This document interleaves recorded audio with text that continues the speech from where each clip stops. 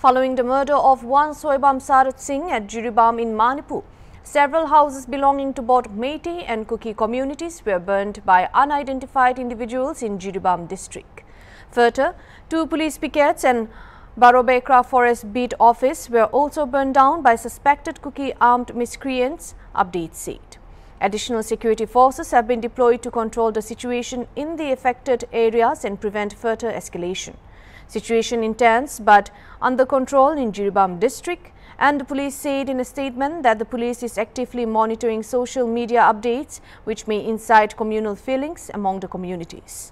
The police has requested the public to refrain from spreading unfounded or unverified information. Meanwhile, another report said a village defence force outpost at Leisa Bitol was also burned down by miscreants on Saturday night.